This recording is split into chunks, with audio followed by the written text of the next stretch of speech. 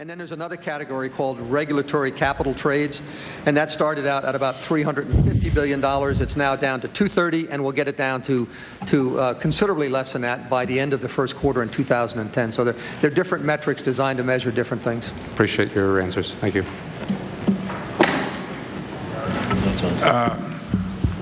I think you've tried my patience now. The pink ladies, the signs are either going to be removed from the room or you're going to be removed from the room before I recognize another speaker.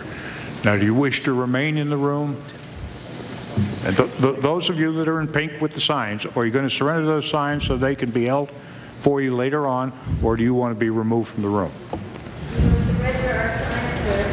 Officers, take the signs. Now, if I see any more signs on camera, you're going to be physically removed from this room.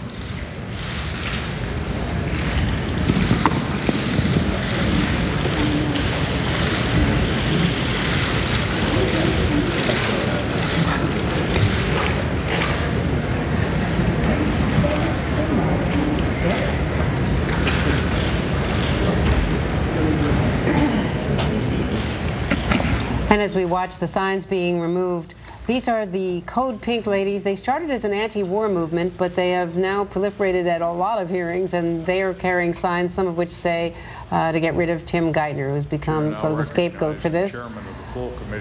And now the subcommittee chairman, Kondrowski, is introducing Barney Frank, who will resume the questioning. Good thing no one was wearing a T-shirt with this slogan.